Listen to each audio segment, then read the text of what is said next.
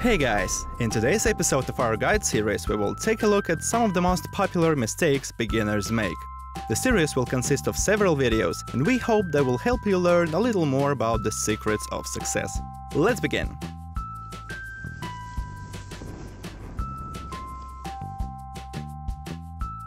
So the first mistake is to upgrade all hero skills indiscriminately. It is well known that gold is one of the most high-demand resources at almost all stages of the game. It is used for leveling up skills, crafting items, and later on for other upgrades. So to learn how to spend it wisely and efficiently, scrutinize all skills of your heroes. Prioritize upgrading those skills that are level dependent. For example, Kai's Feathers of the Wind, Orion's Antimatter Blast, Artemis's True Light, Faceless's Power Throw, and so on.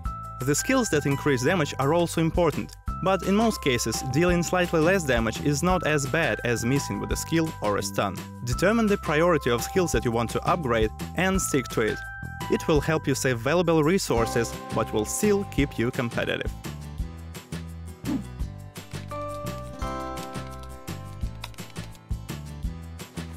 The second mistake is similar to the first one, but this time it's about artifacts. Artifacts play a crucial role in the game. Your success in the battle and in the minion as a whole will depend a big deal on how synergetic and well upgraded your artifacts are. So before leveling them up, thoroughly examine which effects they give to your heroes. Early on, when you don't have many artifact resources yet, distribute them among different artifact types. For instance, upgrade an artifact weapon for your main tank, an artifact book for your damage dealer, and as for the artifact ring, level it up evenly for all heroes. And of course, don't forget to send your heroes to expeditions and open the artifact chest to get as many resources as possible.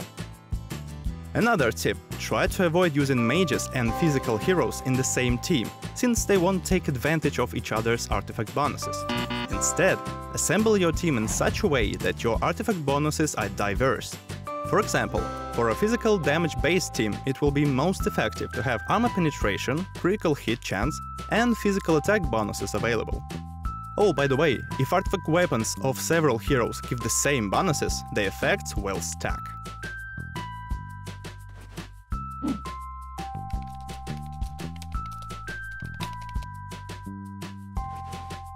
The next mistake is to sell hero soulstones without knowing for sure which teams you're going to level up. Believe us, a short-term profit from the earned gold is not worth it.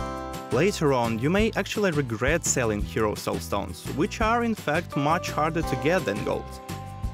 Many heroes unleash their potential at high levels, so it would be better to keep their soulstones in case you decide to change your team or if you discover new possibilities in other heroes.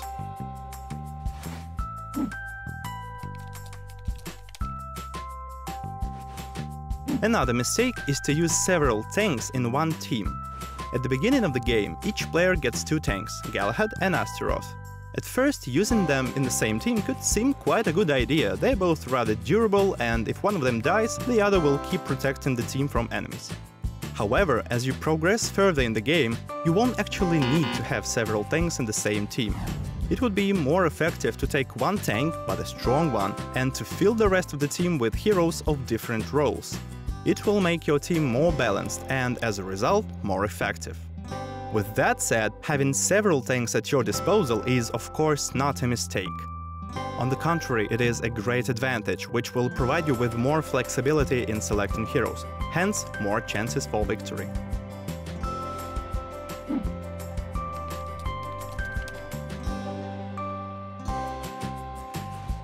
And the last mistake for today.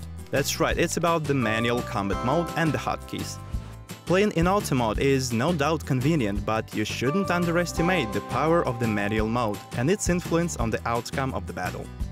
In the arena and grand arena, you won't need this knowledge, but in other game modes we strongly suggest that you learn to manually use hero skills correctly.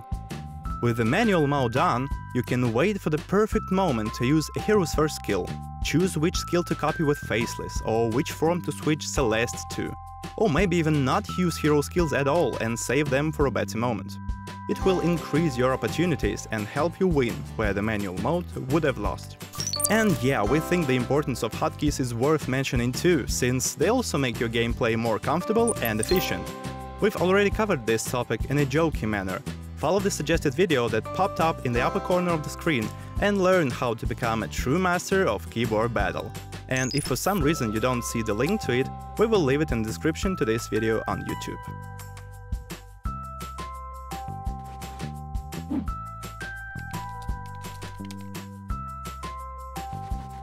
That's all for today. We hope these simple tips will help you guys better understand the game and play Hero Wars wisely.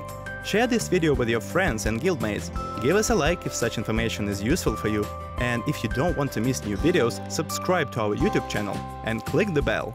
In the next episodes we will continue talking about common mistakes and revealing the secrets of success. And while we're preparing them, tell us in the comments which mistakes did you make in the beginning. Thanks for watching and see you in Dominion!